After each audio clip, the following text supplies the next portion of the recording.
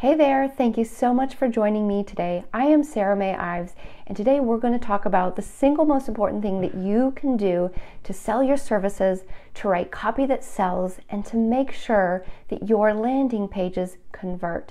Because let's face it, when you're starting your business, there are so many conflicting pieces of information that you may not even know what to do. And today I'm going to talk about one of the biggest mistakes that people make when they are starting their business. And what we're going to talk about is something that you may have even heard so much that you've become immune to it. But I work with a lot of people. I do their advertising. And when we're doing advertising, it really forces us to ask some crucial questions about your business and your offerings and who you serve. So one of the most important things that you can do to improve your copywriting, to sell your services, and make sure that your landing pages convert is to be extremely clear on who you help. So defining your niche is something that's really kind of thrown around in a lot of coaching circles, and you may even think, oh gosh, Sarah, I've heard that so many times before.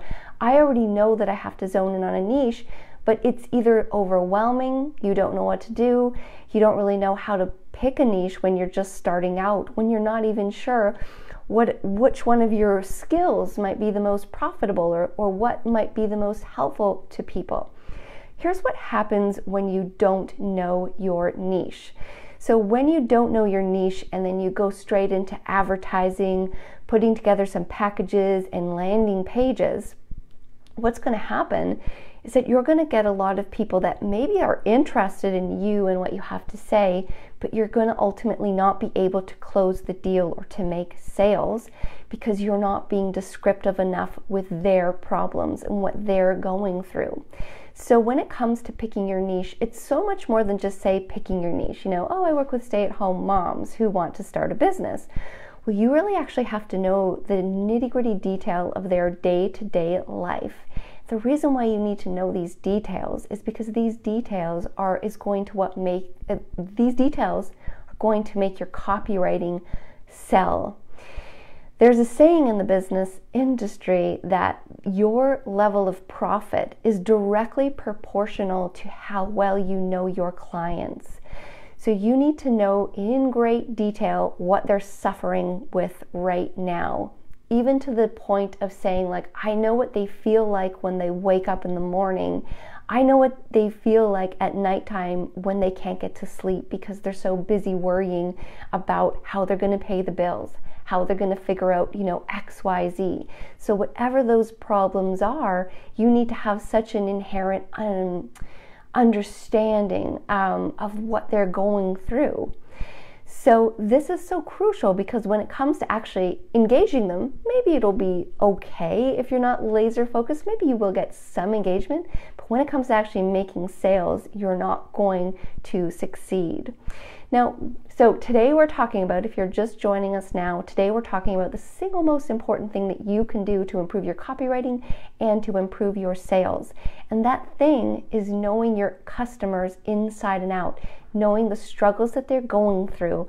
And then in addition to that, in your copywriting, communicating how not only do you understand them like crazy, but you've been there once, or if you haven't been there once, you should be able to demonstrate why you're even an authority to talk about it at all in the first place. Because ultimately that is what's going to create trust with people.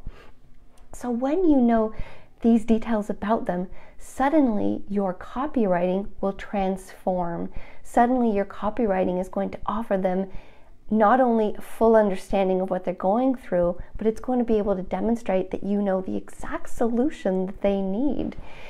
One thing that I've heard from clients that I work with, so when we're testing out offers, this is definitely something that we come up against, is the clarity of their offer. And you have to figure out, in terms of knowing your pain, so people will say to me, listen, I've been to a Tony Robbins event. I've been to, say, a Grant Cardone, conference, and the people in the room were extremely different. They came from all walks of life, they came from all types of experience, but somehow they're able to make millions serving a massive amount of people. So I think it's sort of a seductive thing that to think when you're first starting out, but it's not true at all. It's very easy to think, well, hey, if these heavyweights in the industry had success without niching down to a particular type of person, why can't I do that? I mean, ultimately the answer is because they're at a much different stage of their business than you are at. When you're just starting your business, you're trying to gain momentum, you're trying to gain traction, you're trying to figure out, which one of your skills is really the most valuable to people, which one of your, clients' problems are you most able to help them with. You're at a much different position than Tony Robbins, who's been, maybe he's been doing this for 30 years now. And I heard something very interesting too within the last month, is that 10 years ago, even Tony Robbins, even him, he was having problems scaling because he was too general.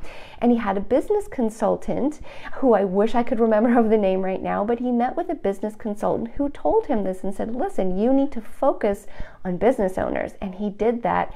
And now he's blown up even 1,000,000 times more to be the success that he is today.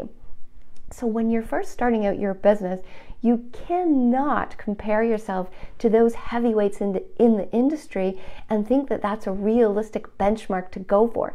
You might be there someday. In fact, I dearly hope you are. But if you want to get there, you've got to start out smaller, more specific, and you've got to test out exactly which one of your skills is the most helpful to your potential clients. And there are a few ways to do this. So when you are first starting out, in terms of picking out a niche, it doesn't mean that you have to pick just one niche. You can actually sit down and put together 3 niches of people that you think are the highest potential to help. And what you want to do is write out each of these avatars in great detail. So maybe one of your niches, say you're a romance coach, maybe one of your niches is, say, alpha women. That's somebody that I've worked with in the past, someone that was catering to a very specific type of woman. Maybe another one of your avatars would be people that have already been married, had kids, they're grown up, they're older. And then maybe another one are people that are in their 20s and they're just doing online dating and they don't know what to do. So there's different ways that you can package your ideal avatar, and you don't have to pick just one. And I'm going to tell you right now how you can actually test this out without sinking an immense amount of money. So what we're talking about today is the single most important thing that you can do to have more compelling copywriting and to sell your services more. So once you have the niches that you think are most likely to convert, what you can start doing is posting on your page every single day, posting content that might apply to these people. You're also going to get on video. Get on video. If you want to scale fast, get on a Facebook Live every single day for 30 to 60 days. Talk about this different content. Relate it to the 3 different specific niches. Maybe you're going to rotate it every 3 days. You're going to do one topic for niche A on one day, another topic for niche B on the second day, and then you're going to continue the cycle. And you're going to look into your page and you're going to see which posts are getting the most engagement, which posts are people caring or talking about. So I hope that you're finding this content helpful today. We're mainly talking about how it's so important that when you're starting out, say you're a life coach, you need to be specific in who you're helping and why you're helping them. You need to be specific in the struggles that they are going through. And even if you don't know your ideal avatar right away, you can put together 3 prototypes of those avatars and start doing content for all 3 of them and test it out. You can even start promoting those posts. Now, I'm not talking about major ad spend, but you can put $10 behind each post. You're only looking at roughly $300 a month. That's virtually nothing for Facebook ad spend. And you can start to see what are people engaging with, what are they enjoying, and this will dramatically improve your copywriting, will dramatically improve your confidence in what you're talking about and who you help. And it will get you so much further so that when it does come time to really scale, to really take your offerings to a cold market, you're really going to have clarity on what to offer. I'm Sarah May Ives. I hope that you have enjoyed this training today. If you have any questions, put them in the comments below and tell me, where are you watching from? What stage in your business are you in right now? Thank you so much for joining me.